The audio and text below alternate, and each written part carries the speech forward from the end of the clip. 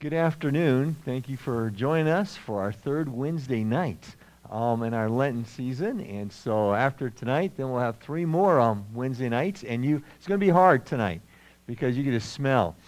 We're having a taco bar tonight. So you might want to stay.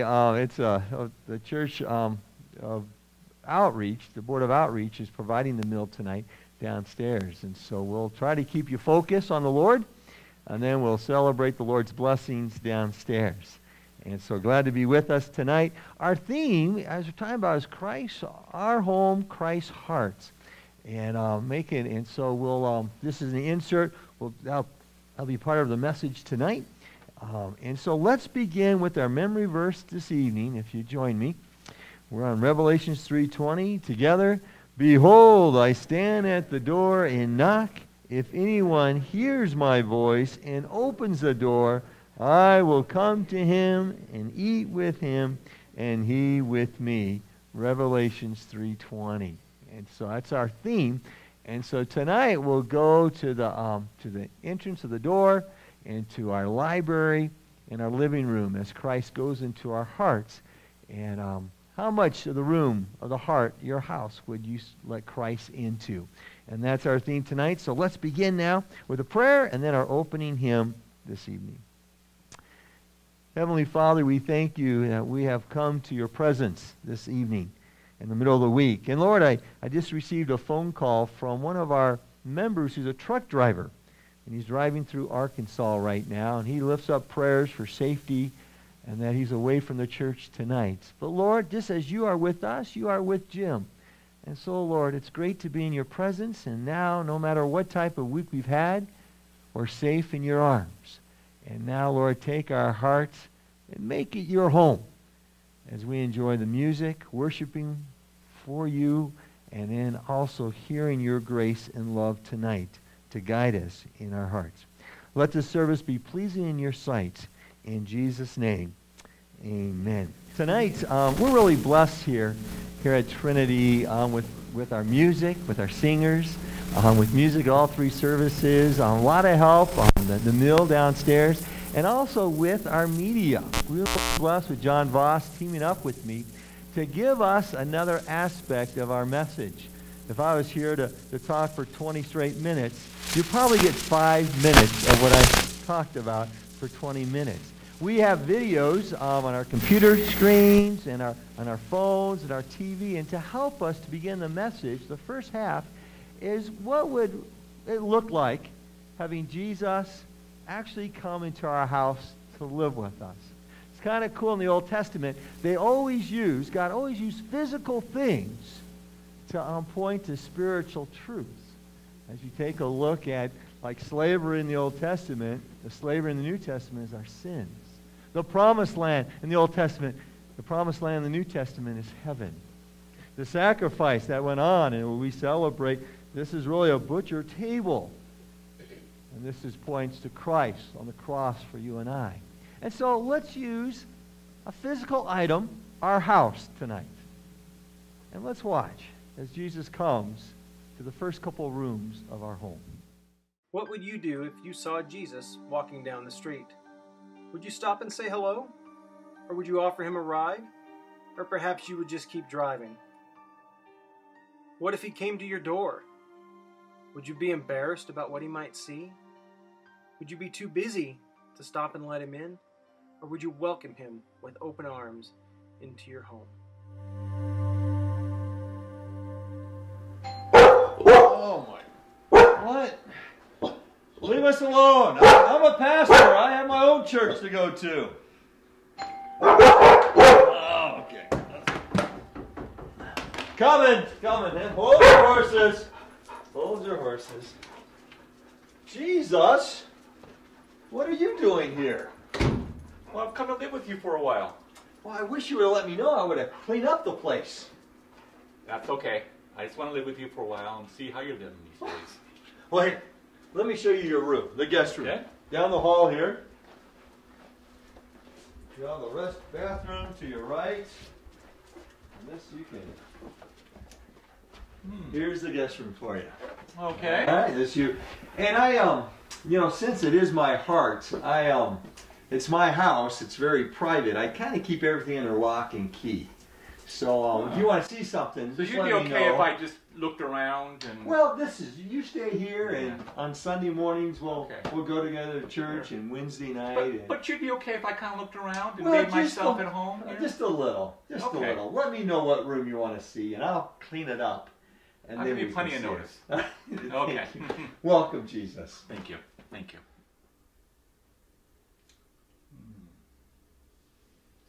All right. I'm going to see what else is in this home.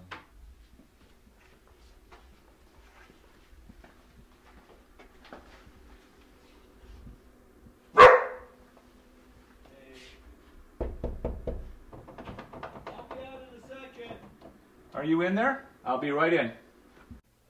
Jesus, I'll be out in a second. Hold your horses, okay? We'll get together for Bible study. Here I am. Oh my goodness! What, Jesus? What are you doing here? This is private. Well, I was going to ask, what are you doing here? Well, it's kind of embarrassing. That's why I kind of keep things all locked up, because I know some of the things that I do is not healthy or godly.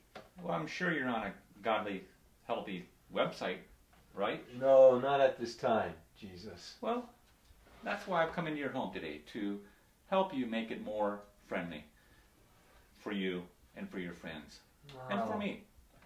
That's good to hear. The church seems so judgmental, and that's why a lot of times we do things in secretly. But if you're willing to help me and not condemn me and help me change what I see on the internet or the pictures on the wall, my imaginations, it's pretty embarrassing. But if you'll help me, that's great news. I'm here only to help you, not to judge you, only to help you. I'd really like to help you plan your day. I'd like to have you find a place where you start out each morning just to be one with the Word.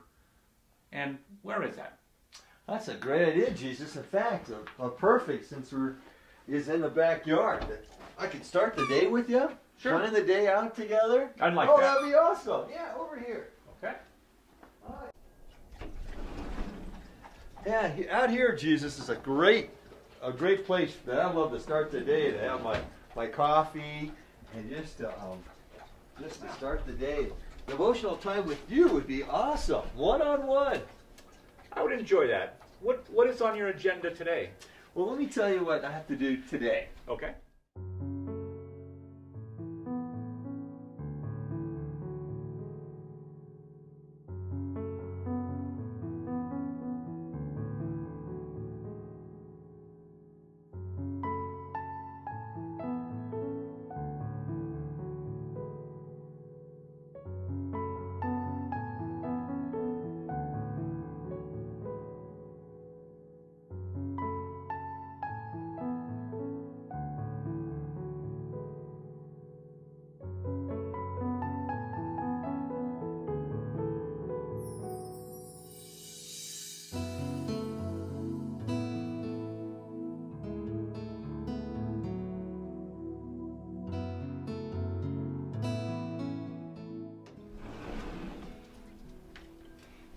Good morning, Good Pastor Tim. morning. Thank you, Jesus, for being here again. I'm glad to be here. So here's a little coffee for you. Thank you. Hey, Here's to a Wednesday. to a Wednesday. It's a tough schedule on Wednesday. I got chapel early and have a lot to do. Yeah. And so we can make it quick today, if you don't mind. Well, maybe we could take a little bit of time this morning and take a few moments to get into the Word and You're right. start your day out in a good way. That sounds good. All right. That sounds Go ahead, Reed. Let's pray first. Okay. Okay. Lord Heavenly Father, let's help Tim have a good Wednesday. Amen. Hey, Jesus, I am running out of Hey, time good this morning. morning. It's getting close to Sunday. I wish I could stay, but I really got to get going. I'm sorry. Please. Well, no, do it next week, or we'll Please more, take a seat. more time. I'm sorry. I really got to run. I'm late. I'm late. I think it's important. I gotta go. I wonder where Pastor Tim is today.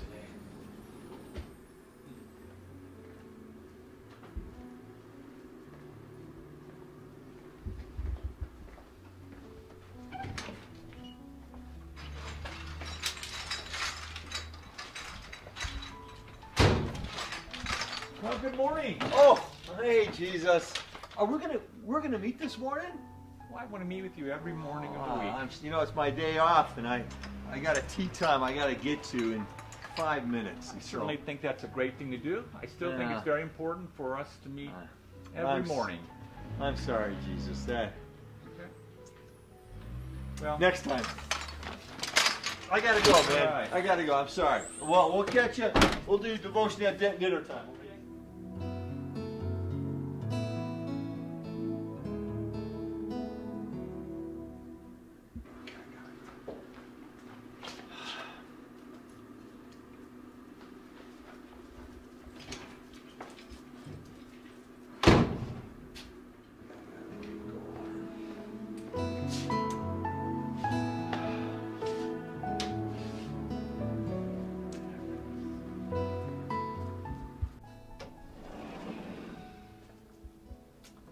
Happy Sunday morning, Pastor Tim. Thank you, Jesus. Have you been out here every morning this week?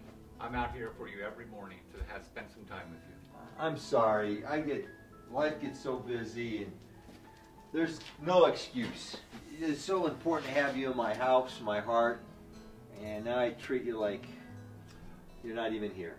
My only desire is to have a friendship with you, spend a few minutes with you at the beginning of the day, and of course at the end of the day. So what do you got planned for today? Well, it's good to start with you. It's Sunday morning. You got the church services, and I'm going to need your help to get through to share the message. Let's pray. Lord Heavenly Father. We can. I think we can all relate. Our journey as believers and having a walk with our Lord and Savior. And so this story I first read back in the 80s, and I've always touched my heart. And what we'll do, we'll continue this next week, and we have about 4 more rooms that will go all the way to Good Friday to take a look at as a disciple of Jesus Christ. But I'd like you to right now, as we finish our message, just take out this insert, and this is called A Christian House Blessing. And this is something that I want you to, with your family and your spouse in the next couple days, take a look at this. And this is what God calls us to do, as our hearts have different compartments in it. And so you take a look at the blessing, my heart, Christ's home. Number 1, the blessing to have a God's presence in your home and heart. And these 3 verses, starting with 2 Samuel, and it's interesting, 2 Samuel chapter 6, David is now the king. And now he's bringing the Ark of the Covenant home to Jerusalem. But you might remember the story is that they could not touch the Ark. And as they had these poles on either side, all of a sudden one person slips. And the Ark starts to slip, and the person did what to the Ark? He touched it, and he died. The holiness of God. And you can see, and that's where this verse begins then, and says in verse, and David was afraid of the Lord that day. And he said, how can the ark of the Lord come to me? So David was not willing to take the ark of the Lord into the city of David, but David took it aside to the house of Obed-Edom the Gittite. And look what happened to this house that hosts the ark. And the ark of the Lord remained in the house of Obed-Edom the Hittite 3 months. And the Lord blessed Obed-Edom and all his household. And it was told to King David, the Lord has blessed the household of Obed and all that belongs to him because of the ark of God. So David went and brought up the ark of God from the house of Obed to the city of David with rejoicing. And with those who had the ark of the Lord had done 6 steps, he sacrificed an ox and a fattened animal. And David danced before the Lord with all his might, and David was wearing a linen ephod. So David and all the house of Israel brought up the ark of the Lord with shouting and with shouts of horn. And this is what we can do, is stand in the front of your house, in the front yard, and read this verse, and then have a prayer. Heavenly Father, we want to have joy in our house and in our hearts. You only can bring this joy into our home and into our lives. And then Revelation, our theme, says, and why don't you read with me Revelation together? I know your works. You are neither cold nor hot. would be neither cold or hot? So because you are lukewarm, and neither hot nor cold, I will spit you out of my mouth. For you say, I am rich, I have prospered, I need nothing, not realizing that you are wretched, pitiful, poor, blind, and naked. I counsel you to buy from me gold refined by fire, so that you may be rich in white garment, so that you may clothe yourself, and shame of your nakedness may not be seen. And saying to anoint your eyes, so that you may see. Those whom I love, I reprove and discipline, so be zealous and repent. Behold, I stand at the door and knock. If anyone hears my voice and opens the door, I will come into him and eat with him, and he with me. The one who conquers, I will grant him to sit with me on my throne, as I also conquer and sat down with my Father on his throne. He who has ears, let him hear what the Spirit says to the churches. And then, after you say that in the front yard, because we know our house and our hearts are not pure. We're sinful people. We don't let Jesus into every compartment. And then have a prayer. And let's say that prayer together. Dear Heavenly Father, forgive us not always wanting you in our house and our hearts. Thank you for your forgiveness. Jesus has come to clean our hearts and our homes. And then the last one, Luke 10. Let's read that together, that one verse. Now as they went on their way, Jesus entered a village, and a woman named Martha welcomed him into our hearts. Let's pray. Dear Heavenly Father, please come into our house and renew your presence in our hearts and make it yours. And this is, as a Christian, every day we have to recommit our lives to our Lord. It's easy to just keep Jesus in a bedroom, lock and key until Sunday morning or a Wednesday night. But as we have Bible studies and with fellow Christians, is that Jesus is a part of our whole being. So as you turn the page, now we come to the entrance of the house. And go to the front door and read Joshua 24:14-15 with me. Now, therefore, fear the Lord and serve him in sincerity and faithfulness. Put away the gods that your fathers served before the river and in Egypt, and serve the Lord. And if it's evil in your eyes to serve the Lord, choose this day whom you will serve, whether the gods of your fathers served in the region beyond the river, or the gods of the Amorites in whose land you dwell. But as for me and my house, we will serve the Lord. Dedicating your house and your heart to servanthood. Let's pray together. Dear Heavenly Father, we desire to serve you in every area of our house and our hearts. We will need your Holy Spirit, which we receive through baptism, to guide us. And now the two rooms, the library, your living room, or your office. Go to where that TV set is, or that computer screen. And take this time and let's read Philippians 4:8-9. Finally, brothers, whatever is true, whatever is honorable, whatever is just, whatever is pure, whatever is lovely, whatever is commendable, if there is any excellence, if there is anything worthy of praise, think about these things. What you have learned and received and heard and seen in me, practice these things, and the God of peace will be with you. And pray. And let's pray this tonight. Dear Heavenly Father, we will need your self-control to protect us from the sins and evils we see with our eyes and fill our minds and thoughts. We've all been there. And there's things that we know on the computer that we should not look at. But it's there. It's easy to get. There are magazines and even books of literature that are not healthy to read. What good does it do for you and I? Now, I know there's programs that I like to DVR, and I know that, probably not the healthiest. And these are things that God wants to help us with, to help us, encourage us, to live a life that we can have peace and not always hiding. And that's why he's come. And the best way is the last blessing, to spend time with Jesus in devotional time. Find a place to have your quiet time, your devotional time with Jesus. It can be in the dining room, the living room, your bedroom, or wherever you can meet with Jesus each day to plan out your day. And let's read Psalm 37 together. Trust in the Lord and do good. Dwell in the land and befriend faithfulness. Delight yourself in the Lord, and he will give you the desires of your heart. Commit your ways to the Lord and trust in him, and he will act. He will bring forth your righteousness as the light, your justice as the noontime. But be still before the Lord and wait patiently for him. And let us pray. Dear Jesus, just as you desire to meet with me each day, I too desire to have you help me plan out my day. Give me the time, the energy, the sense to meet with you before I walk out the front door.